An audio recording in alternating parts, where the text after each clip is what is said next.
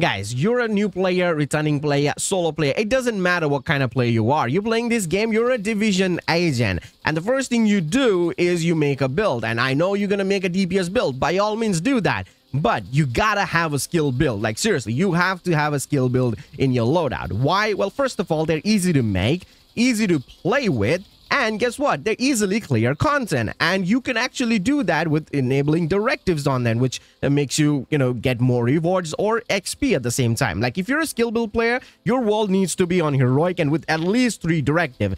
Anything less than that, then what are you doing? Like, seriously, what are you doing? Okay, so today I'm going to show you some of my weird skill builds which I recently made. And maybe, who knows, you'll end up liking one of them and, make them. So let me show you.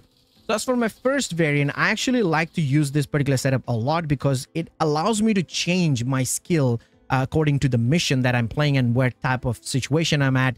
It just gives me that flexibility. That's what I actually like about it. So this is pretty much what I use. Now, it may look a little bit weird, and don't worry about the exotics. I'm going to give you alternatives, which if you're a new player, returning player, you don't have to feel sad about it. I'll give you the alternatives. Now, for the specialization, I do use the demolition here because it gives me the artillery turret. The artillery turret is what I like a lot in this setup because I can just swap my skill, my turret, the soul turret to the artillery turret. Depends on the mission. So if I'm in, let's say, legendary mission district in an arena, outside the arena, I can just use the turret, the normal soul turret, and I can take out the targets. But when I'm in the room inside the building, I can just swap it to an artillery turret and go boom boom and just take them out easily. I'm trying to hit that middle ground with this particular build where I'm not, diverting to but one skill or the other, but I can use both of them in the same way, which is what I actually like about this particular setup.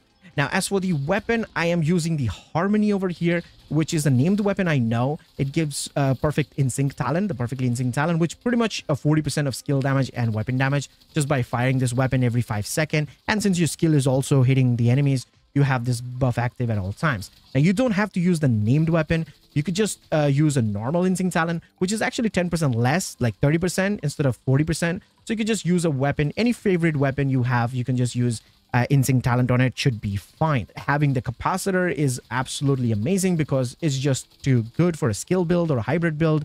So capacitor is pretty much a must-have. But if you don't have it, don't stress it.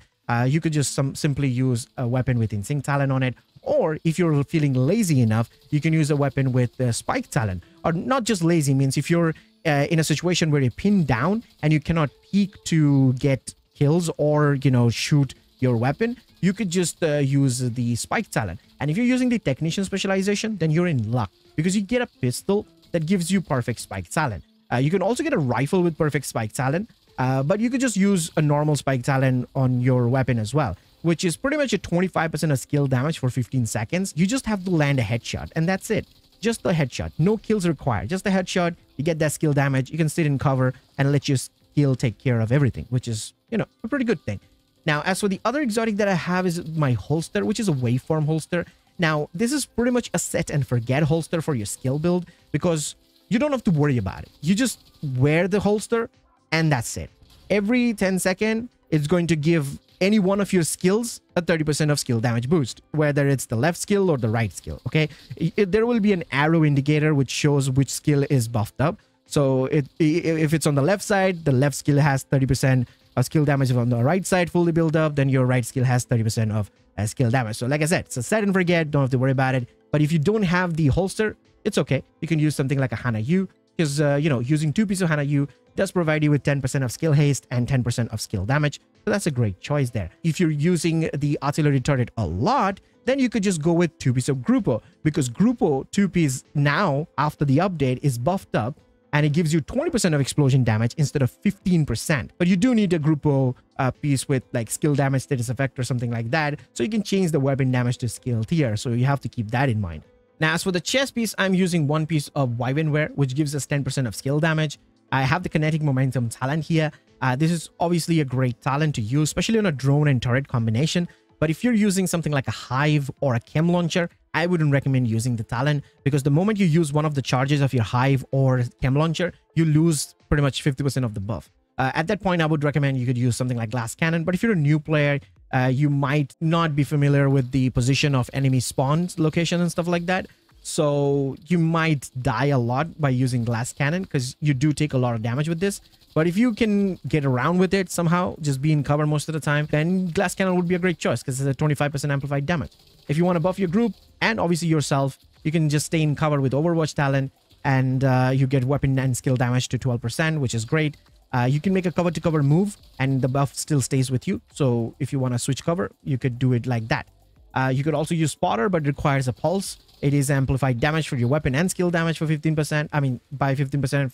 So that's a great thing, but you do need a pulse. With the Technician specialization, that shouldn't be a problem because the Technician specialization does gives you the laser pointer. So you could just pretty much point and pulse everyone with that. So these are the chest piece talent I would recommend. All right, now after my first variant, I have this one. This is what I use a lot. This is a weird True Patriot skill build, but it works absolutely perfectly. I do have a separate video on this, so I would recommend you to watch it to know more about it and how much damage you're going to do and stuff like that. I will link it in the description as well as in the comment section. Don't worry about it. But hey, I'm not leaving you hanging. I'm going to give you a little bit brief what this build is capable of. Well, it's a True Patriot build. As you can see, it's a skill build. We do have the Technician specialization because, you know, Technician is giving us so much stuff, extra skill tier and stuff like that. And that's the reason why I'm using the setup backpack, which has the blue core here. So we don't have to worry about a skill tier loss here because Technician is giving us. So we still have 6 skill tier. A perfectly opportunistic talent gives us that 15% of extra damage from pretty much all sources. And it applies to not you, but for your entire group. The theme of this build to not just buff your damage, but your entire group damage, who are most likely not using a skill build, but like a DPS build or something. So they'll do even more damage. So yeah, this is that straight up damage, which you can easily proc with your Scorpio by spamming it. And pretty much that's how you play with this build. Your skill and turret is also going to get those buffs. So don't worry about it. You're also doing really good damage. Now for the chest piece, I went with the Wyvern Wear, which is, you know, skill damage 10%.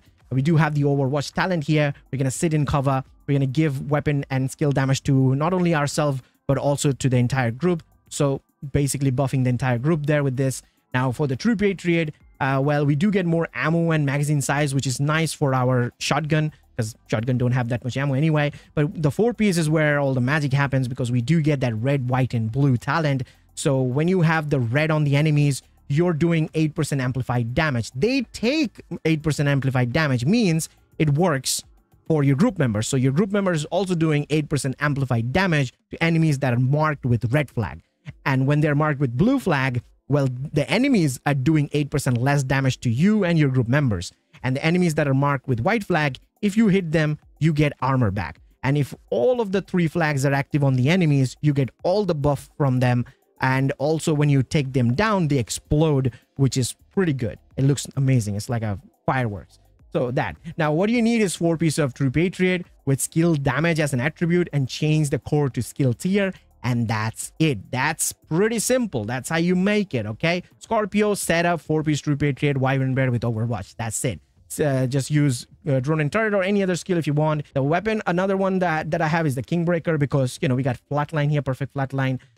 Which, you know, amplifies your damage against pulse enemies. I do have the laser pointer here from the Technician specialization. So basically when I point, I pulse all the enemies, and that's pretty helpful, you know, to identify their location as well. Again, watch the in-depth guide of the video that I made it. I'll link it. You'll know how much damage this does.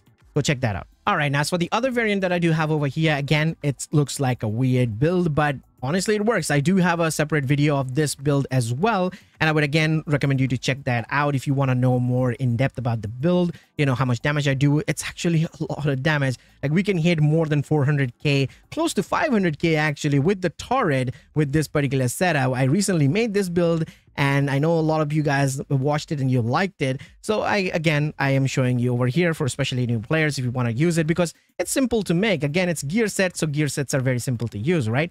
We do have the capacitor here. Again, capacitor is a very good weapon. If you have it, you have to use it. This is just amazing weapon. So that's why I'm putting here. But you could just use a normal high-end weapon or named weapon, you know, with Instinct talent or, you know, like I said, Spike talent. You could definitely use those. And we're definitely using the Technician specialization here as well. Now, we're using Ongoing Directive if you haven't, you know, guessed it by looking at it. The Ongoing Directive gives us the hollow point ammo, and we're taking kind of advantage of that. We just need the hollow point ammo on our weapon, and as long as we have the ammo on our weapon, we'll do insane damage with our skill. I don't know how it works, but it works. Okay, it definitely works like that. So even if it says that amplifies your weapon damage, but it works on your skill, which is kind of funny. So that's pretty much what we're taking advantage over here. All you need is 4 pieces of ongoing directive with skill damage. Change the core to skill tier, and you're good to go. Now we're using a blue core over here because, you know, a technician gives us 6 skill tier, so we don't want to waste the extra skill tier there. You can also add weapon damage over there if you want. For the chest piece, I went with Wyvern Wear again with skill damage for the set bonus there, and we got the kinetic momentum talent here. You can also use glass cannon if you want, or, you know, spotter, you know, even Overwatch and stuff like that. It's totally up to you, but I chose kinetic momentum over here right now. Now for the backpack, I have a Hanayu, the named one, which is Force Multiplier. Again, this backpack is currently available to purchase in this week in the vendor, so go get this. And now this one, honestly, I have a little bit of a hesitation to use it. I would recommend something other as well, like tech support or shock and awe talent.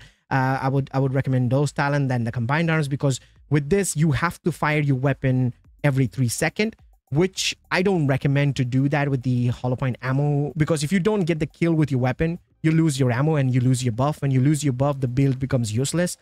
So you want to preserve the ammo on your weapon. You don't fire your weapon that often. You just fire the weapon a little bit to keep the capacitor stacks. That's it. Every like 1 shot in a few seconds, you do that, just 1 bullet, and make sure you're tagging the enemies with your hollow point ammo so they get that red icon on top of their head. And once your skill takes those enemies down, you get your hollow point ammo refreshed, so you have pretty much unlimited ammo. So if you keep firing your weapon constantly and not killing your targets with your weapon or your skill, you will lose the hollow point ammo, and you don't want that. So that's the only thing you have to keep in mind. Just make sure you have hollow point ammo at all times on your weapon, and your skills will do insane amount of damage, like close to 500k honestly with this turret. Like, go check that video out, you'll see how much damage I was doing. It was pretty insane with this build. So these are some of my weird skill builds that I do like to use a lot nowadays, and I like them because they're a bit different than what everybody usually runs. And also for new players, it shouldn't be a problem to make them, because I already mentioned that exotics is not really a necessary need for you in this build. You can use it totally without exotic. But if you have exotic, then definitely that helps you out. It's like a plus point for you, especially something like the capacitor weapon. It's absolutely an amazing weapon for pretty much any skill build. So if you have it, then that's a great choice. Skill builds can be made in many different ways. Like something like a hardware is also a great skill build. There's many ways you can build a skill build, basically. I just showed you these ones because I kind of find them really interesting to use, and it's very fun to use at the same time. And also, if you want to know more about these builds, I already told you can watch their separate videos. I will link them, so don't worry, you can find them. And so yeah, that's pretty much it for the video. Hope you guys enjoyed it. If you did, leave a like, subscribe if you want, and do let me know your thoughts in the comment section, and I will see you guys in the next one. Till then, peace.